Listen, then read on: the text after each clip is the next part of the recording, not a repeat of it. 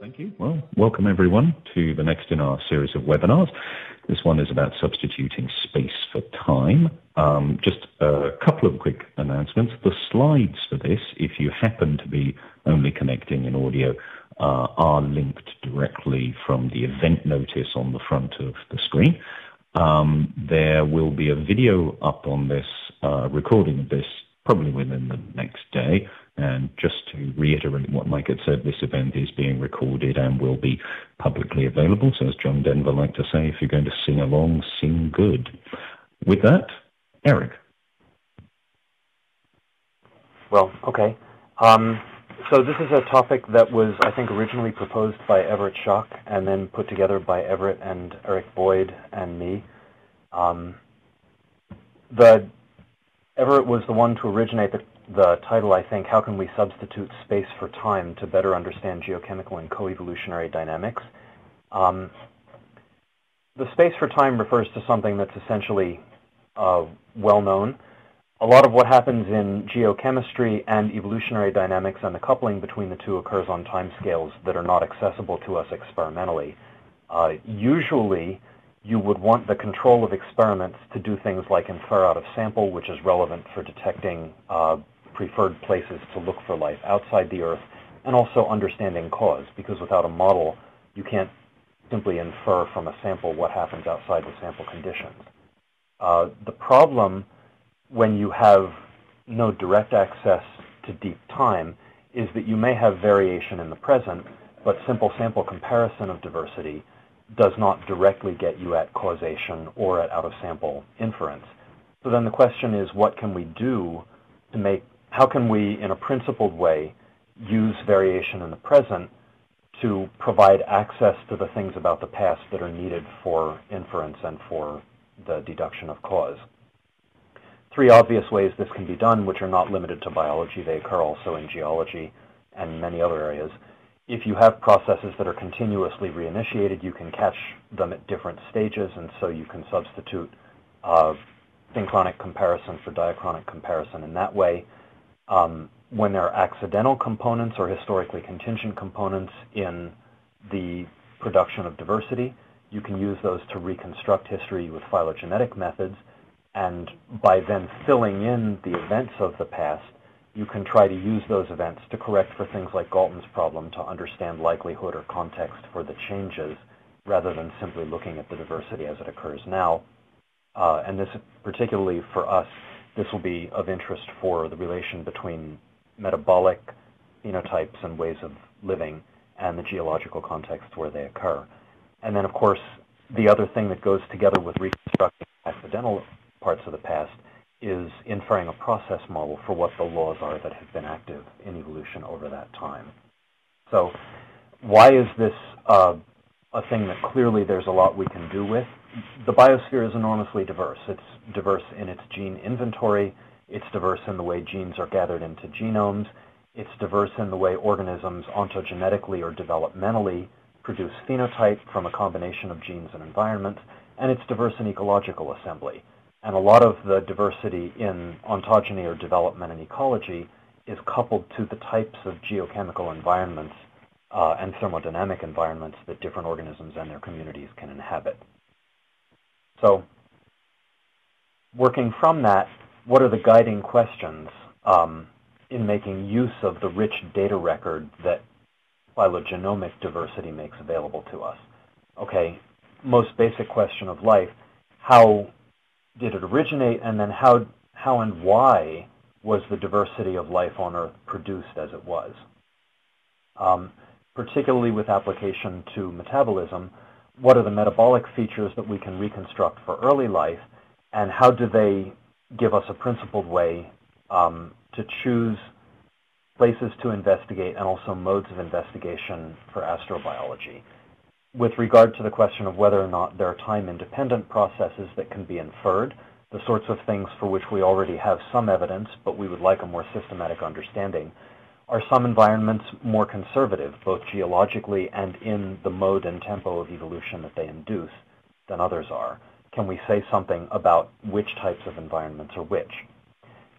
When organisms diversify, Some of that may come from the bottlenecks of evolutionary discovery, but some of it may also come from strict limits that are imposed geologically, either on the organism or on the community structure of the organism. Sometimes the limitations on community structure may come from limitations in what individual species can do. Other times the limits on community structure may be more fundamental to the community than they are to the individual. And it's worth noting in all of these that all evolution essentially is co-evolution. It's a very rare geological environment that can be inhabited by only one species that's not affected by the dynamics of other species that share it. And in everything from phylogenetic reconstruction to understanding evidence about species interactions in genomic records, what you would like is to be able to calibrate mode and tempo of evolution to figure out what's happening in the same places at the same time. So why is this not an easy thing to do? A lot of time has expired. The geological intervals that are given names are to some extent historical, but in many respects they have to do with actually different chemistry, different rock dynamics, and different behavior of the atmosphere and oceans, and also different phases of life and feedbacks of life on the geochemical environment. And we have to look back through all of that in order to correctly interpret the diversity that we find in the record today. As just one example, so life's origins are somewhere in the murky area between the Hadean, the Hidden Era, and the early Archean, where we have some ability to start talking about the chemistry of rocks and oceans. Between then and now, we have a whole sequence of major transitions. And as an example, many of the major transitions in life were actually major transitions of the biogeochemical environment all jointly.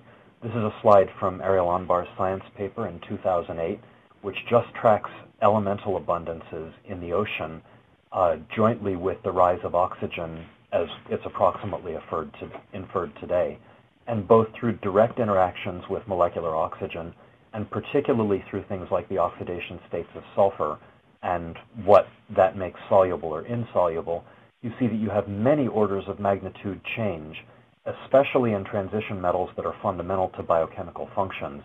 And these determine both what it was thermodynamically affordable to do, and to some extent, they may have affected the partitioning of the way elements occur in different organisms. So for instance, you see that zinc and copper are extremely low concentration in anoxic oceans, and then with the rise of oxygen, at the same time as iron, molybdenum, cobalt, nickel are driven out of solution, zinc and copper come into solution.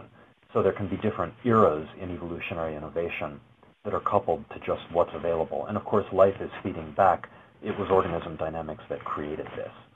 So the sequence of the next several slides have to do with particular areas where we can say something about what's in the genome inventory, how it couples within the ecosystem and also to the geochemistry, that are sort of examples of how problems of this kind can be solved. So I'll switch off at this point and transfer to Eric Boyd to do those. Okay, so Eric did a nice job of outlining some of the barriers to these kind of studies and really outlined why we think that these kind of studies are necessary to understand why we have the diversification of life that we have today, and really trying to understand how we got there. And so there's a critical feature of microbial life that we believe makes these kind of studies tractable, and that is that life tends to inherit their genotypes or their genomes, and thus their phenotypes from their ancestors. Okay, and so to the extent that an ecology of an organism, so the environment that an organism tends to inhabit, is related to what they can do or their phenotype, there should be a positive relationship there. And so really guiding this work from here forward is the tenet that genomes are a data-rich historical record of the interactions between life and its environment. And it's a data-rich record that we believe far exceeds the geological record. So there's many gaps in the geological record. There's really large barriers to understanding what the environment might have been like, say, 2 billion years ago or whatnot. And we think that we can actually mine this information out of existing genomes. And so as we start down this path, I just put this plot in here to illustrate this basic tenet of microbiology, and that is, as a species diversifies, as it increases its phylogenetic distance from its ancestor, what you tend to see is a corresponding increase in the metabolic dissimilarity of those organisms. And so this is taking 1,800 genomes comprising both bacteria and archaea, defining what their metabolic capacity is using a series of statistical and bioinformatic tools that I won't go into here, and just simply creating a matrix to describe how similar those organisms are at a metabolic level, and then relating that to a matrix describing how evolutionarily related those organisms are. And so what you can see from that is that there is a correspondence. So as you evolve new metabolic traits or new combinations of metabolic traits, there's a corresponding diversification at an evolutionary level. And so the question is what drove the development of this phenotypic diversity? So to the extent that environment or interspecies interactions are driving or providing new ecological niches, how did that select for new metabolic properties of these organisms?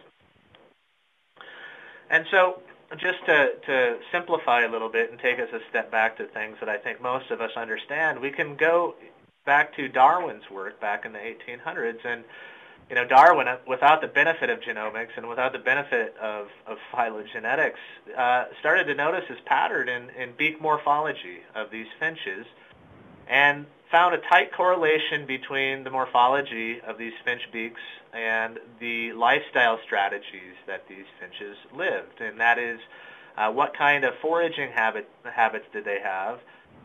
What kind of food resources did they use? And noticed a correspondence in the beak morphology of these organisms and their local environment. Okay, and so here we're not necessarily talking about a chemical environment. We're talking about a food resource. But let's think back to microbes, and their food resource, at least in most systems, are chemicals. And so just using this as an analogy, and what was particularly striking to me is this work by Sato back in 1999 took these finches and actually subjected these finch populations to phylogenetic reconstruction, and showed that lifestyle strategy or their phenotypes tracked very nicely with their evolutionary history, which is exactly what you would expect if metabolic innovation is driving taxonomic diversification.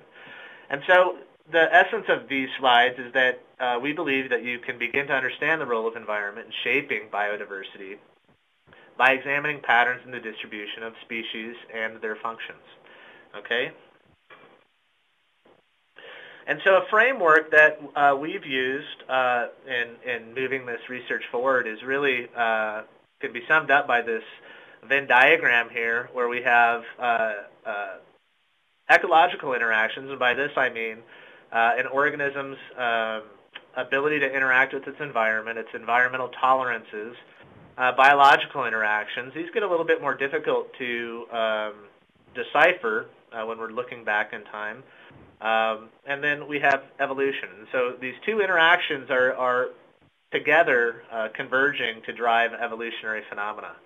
And the way to really think about this is at the level of the ecological niche, which is simply the multiplicity of chemical, physical, and importantly, biological parameters that characterize a local habitat. And so then biology, through mutagenesis, every time a cell replicates, mutations are introduced into the genome, creating new opportunities to evolve new phenotypic traits or trait variants that enable that population to successfully compete and proliferate potentially in a new ecological niche. Okay, and so interactions then in that newly expanded upon niche ultimately dictate the success of these diversification events. And so it's a fairly simple framework, and obviously you can get more complicated with it. But I think it leads you to ask a couple of fairly simple questions of biological data. So evolutionary history is informative, okay? So what was the role of analyte X? So this can be whatever your favorite compound is in driving the diversification of lineage Y. And again, that can be whatever your favorite lineage is. And so you can ask these questions in any number of combinations and ask how the evolutionary history of these populations or communities even was shaped by environmental variation. We also believe that the distribution of lineages is informative. So what environment types harbor the earliest branching lineages, for example, focusing in on some of the major transitions in life on Earth, such as photosynthesis. What kind of environment types dictate the distribution of those kind of processes?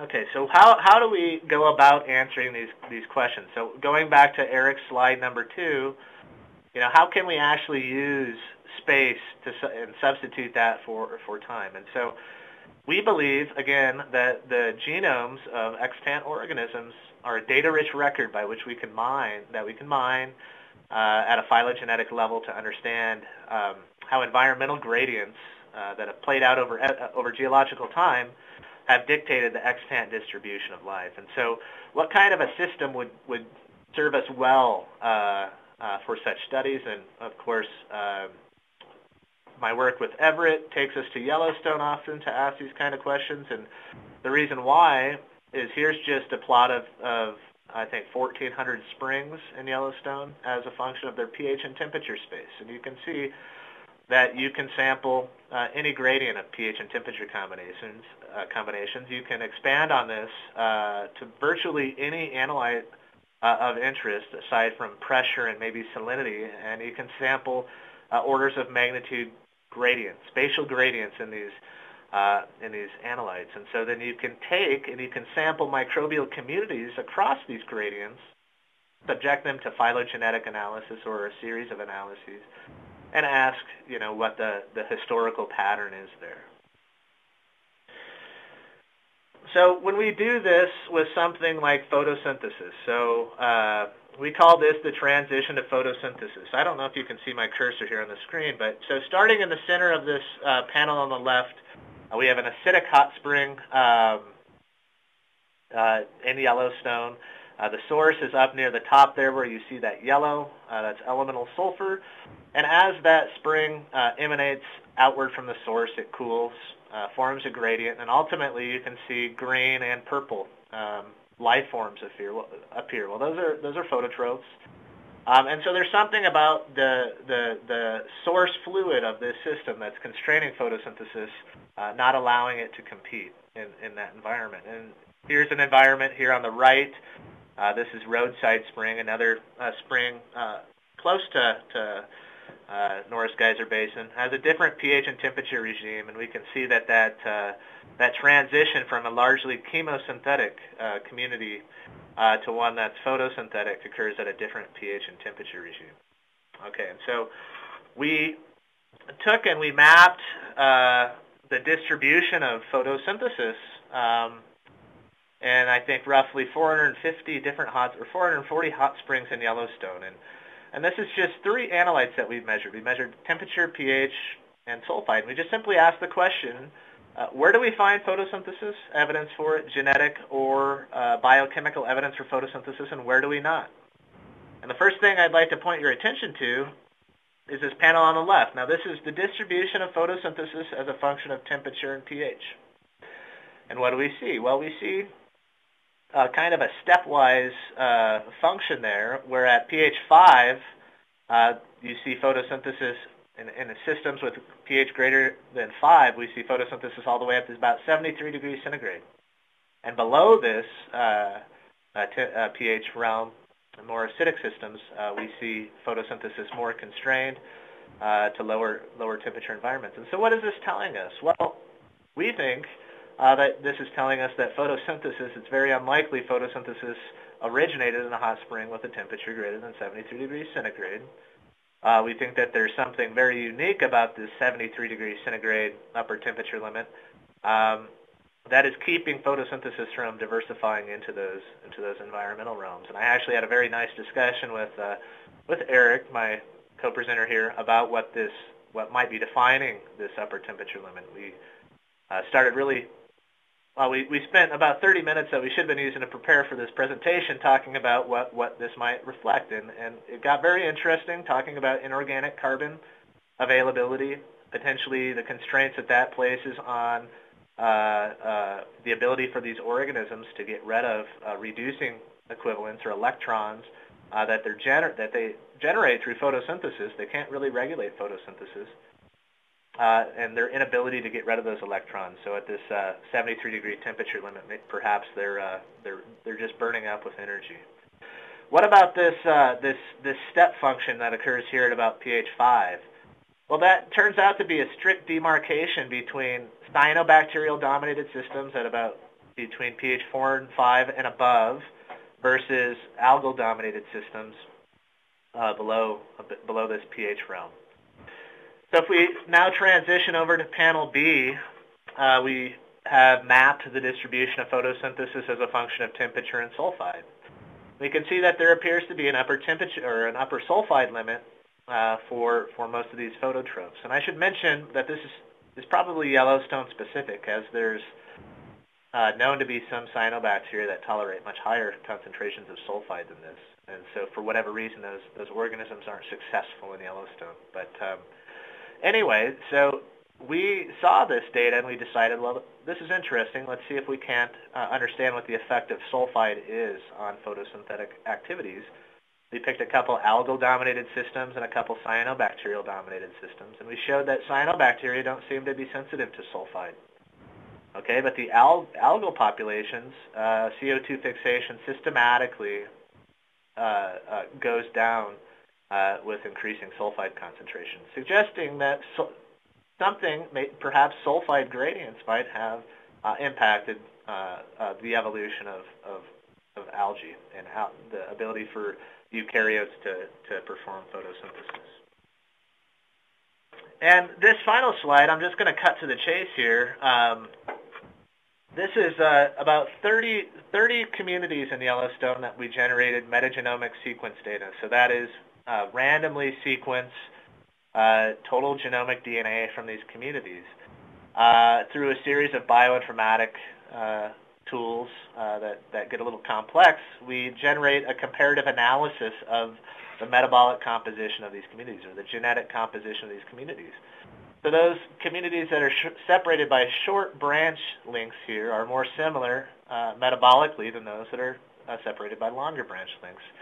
And what you can see here, very simply, is this demarcation between photosynthetic and chemosynthetic ecosystems. And if we think back to this transition that we noted in our distribution analysis, you can pretty much overlay that right here. So as we transition from chemotrophic communities to phototrophic communities, whatever that was, 2.8 billion years ago, all hell broke loose metabolically. All kinds of new metabolic innovations.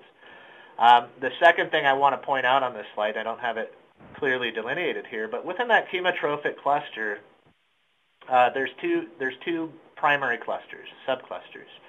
One of these comprises communities that inhabit circumneutral to alkaline systems, and the other comprises communities that inhabit acidic systems. And that demarcation is right there at about pH 5. And so there's something about systems that are alkaline or circumneutral that select for different metabolic functions than those that are acidic. Now, this analysis, as interesting as it might be, is not where Eric and I would like to see it at. And what we would really like to do, and what we're really proposing here in this white paper, is to take this data that we already have, and turn it and really analyze it within a phylogenetic framework. So the problem with this data set as it exists, we can't establish trajectory.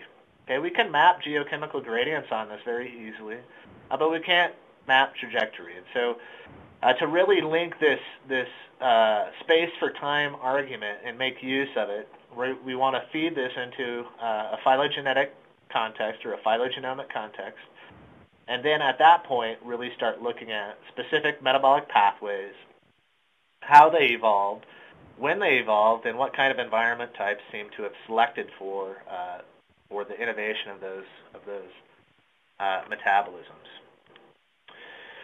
And then finally, if we're able to get that far in our analyses, what we really think should be done is we think that we should integrate reaction kinetics into these models. And so you can make the argument that geochemistry is extremely important in the diversification of life.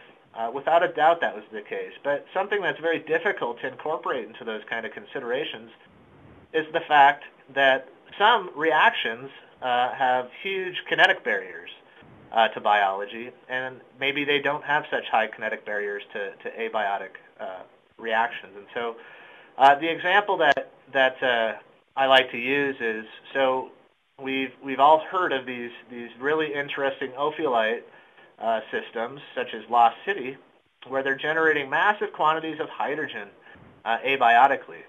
Well, if you're a fermentative organism, you're an organism that's fermenting formate, or you're fermenting whatever your favorite organic molecule is, and you critically depend on low partial pressures of hydrogen to run that reaction forward, to take that reaction forward, that's not going to be a great place for you to be catalyzing these processes. You could also think about this as you have these ophiolite sequences that are catalyzing the reduction of CO2. Producing formate as an intermediate on its way to methane. If you are an organism that wants to squeak out a living on using formate as an electron or carbon source, and that abiotic reaction, that abiotic reduction of formate to methane is too fast for you to keep up, you're out of luck, right? There's no energy to be had for you. And so ideally, focusing on a couple of reactions that we think are important for early life, we might be able to get at these kind of questions and integrate this greater consideration into these models that we would hope would be developed. And I guess just to summarize, the point here is how can we take advantage of extant distributions of life and their metabolic strategies to guide our understanding of what early life metabolic strategies were and how they diversified. Okay, and so really trying to understand what the role of environment and environmental variation is in those events. How can we integrate abiotic reaction kinetics into these models? This is something that has been avoided, and probably with good reason, because it's not easy to do these kind of experiments or integrate those into your models. But how can we use abiotic reaction kinetics to further our understanding of what early life might have been up against? We didn't talk much about the role of interspecies interactions, but certainly, as Eric mentioned, there's very few environments that are monospecies environments. Typically, you have a very complex community, and so you can't neglect the role of interspecies interactions in dictating co-evolutionary dynamics. And I guess finally, why would any astrobiologist care? How can we use the information that we would gain from such of these analyses to guide or improve guiding site selection for missions? And Eric and I both think that by focusing on these early life sustaining metabolisms, exploitation of small energetic gradients, that those are the kind of metabolisms that we most likely see on another planet, and that could provide some new insight in that regard.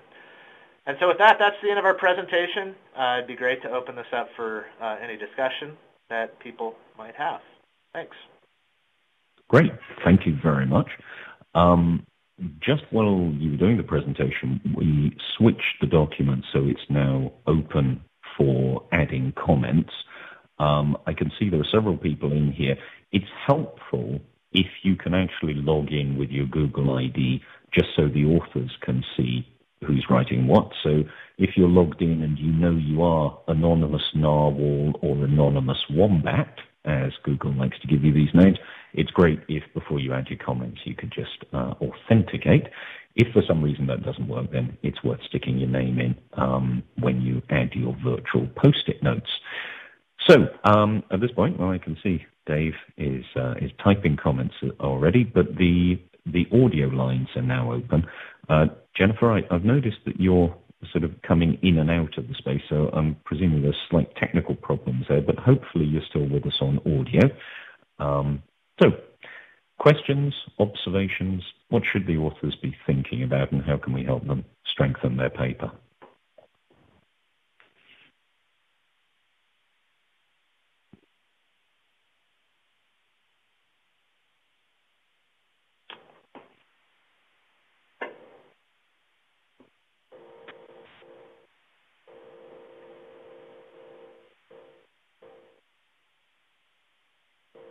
Excellent. While Dave is typing, Lindsay, I know that just recently you've always wanted to ask questions with regards to where this would shape activities, but I don't want to put words into your mouth. So what is it you're normally asking the presenters to put? Go on. Yeah, so I mean, this is sort of a question that we've been trying to move forward with, and that's sort of, this. I know this topic is. I find this one very interesting, and I think that there's certainly in some ways this feels like a very long-term view of how to view this. But what specifically do you guys think is more? What kind of things do you think are more likely to be, what we're going to look at in the next 10 years, rather than sort of the very long view?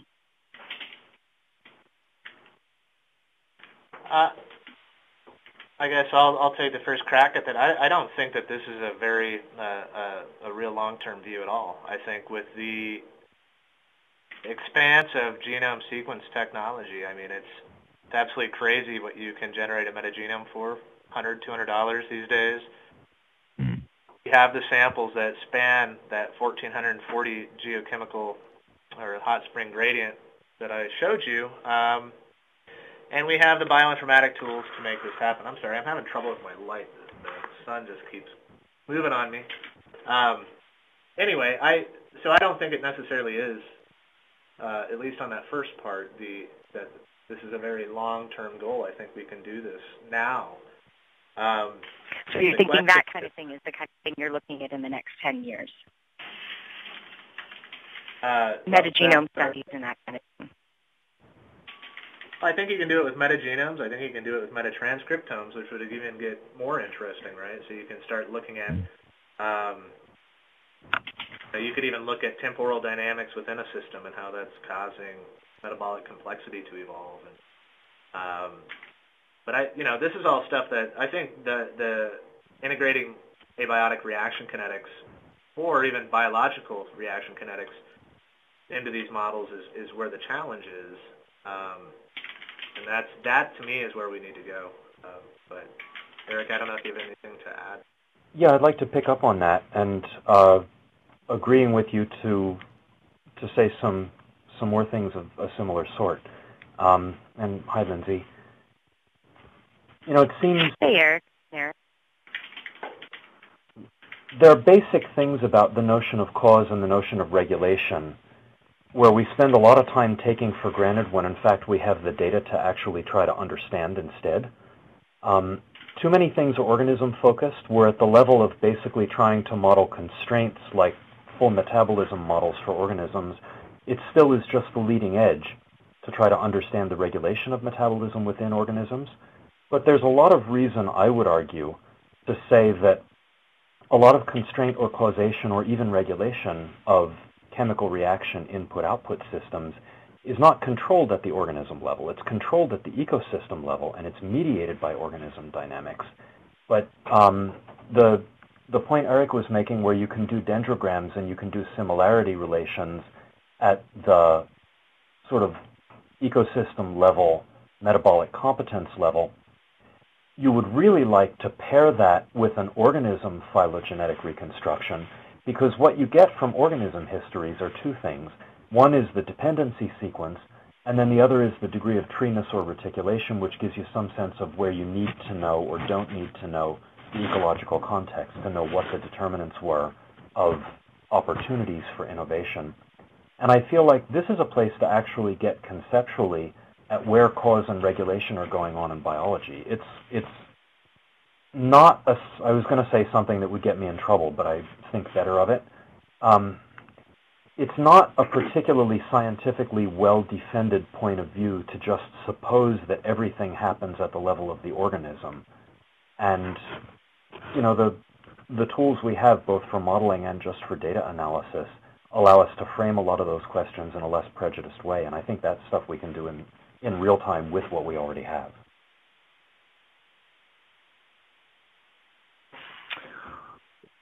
Gentlemen, do you see the question that Dave has typed into your chat window? I do. I'm reading now. I was going to say, to give you a moment to it was typing for so long. The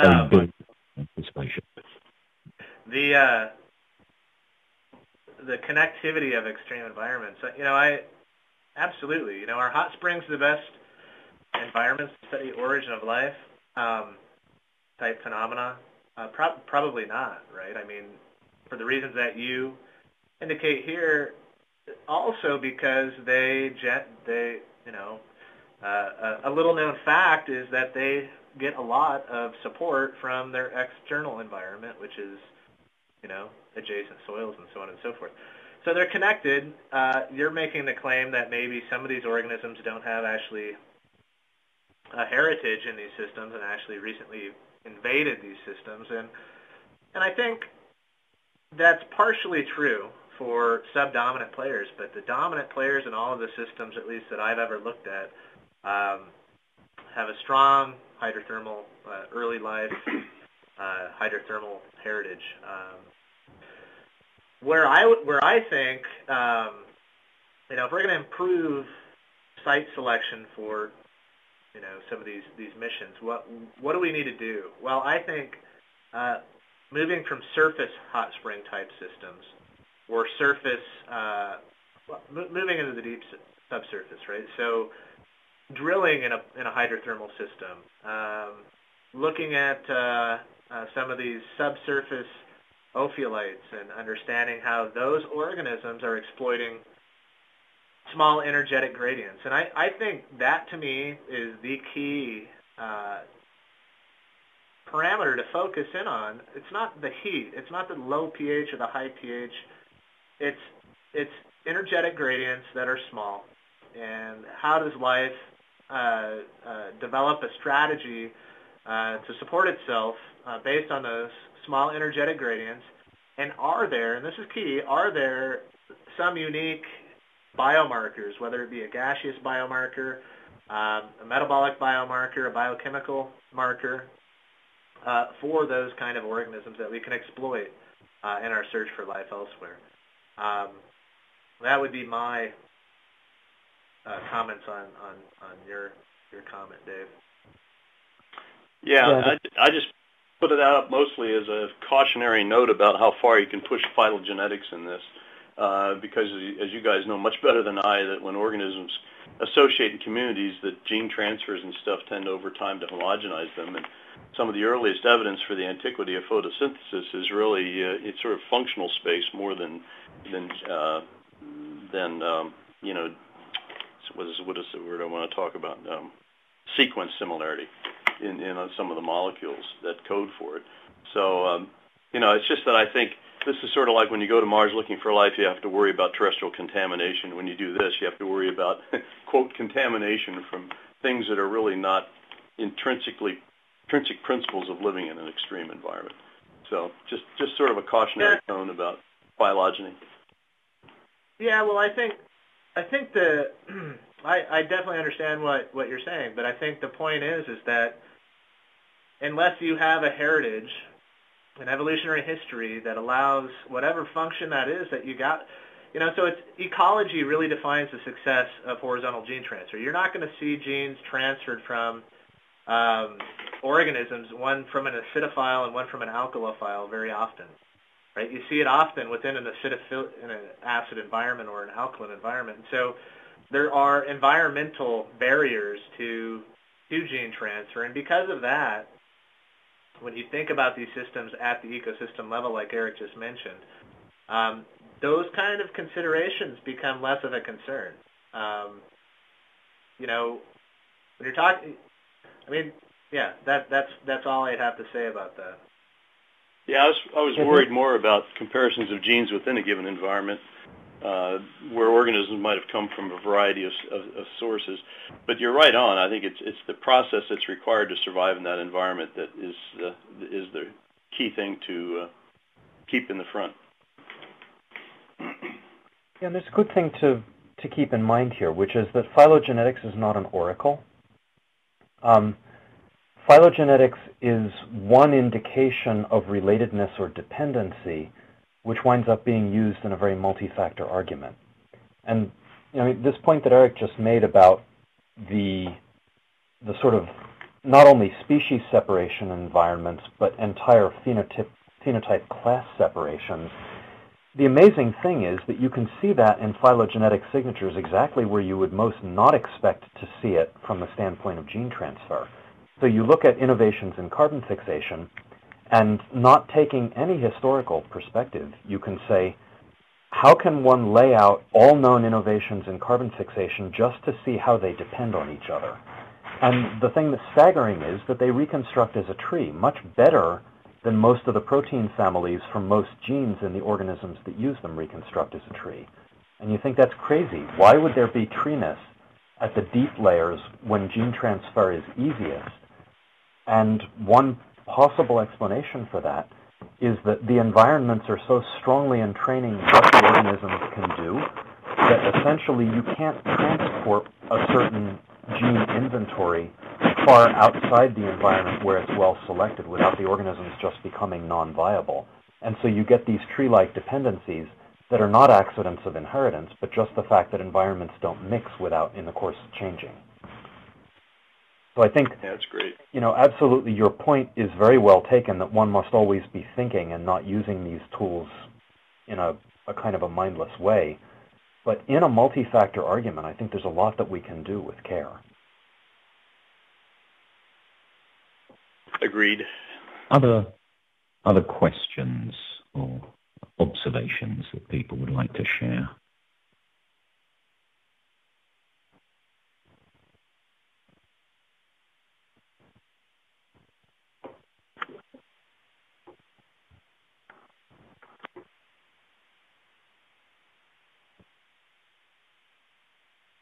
No? Okay. In that case, gentlemen, thank you. Eric Boyd, I'd also like to thank probably the graduate student who did some great photo bombing behind you, just poking her head through the little window in the door. Yeah, she's been to get a hold of me until about 2 minutes before we started this, so I've been hearing her knocking. How's that sound? Right. Well, you can say she's contributed to a webinar on astrobiology. It's probably citable, although I'm not sure what the format for citing that is. Okay, so particularly if you're watching this recording afterwards, I also encourage you to go to the document. It's open for comments. And that is about it for now. So, gentlemen, thank you very much, and thank you everyone for attending. Cheerio. Bye-bye. Thanks, Andy. Thanks. Thank you.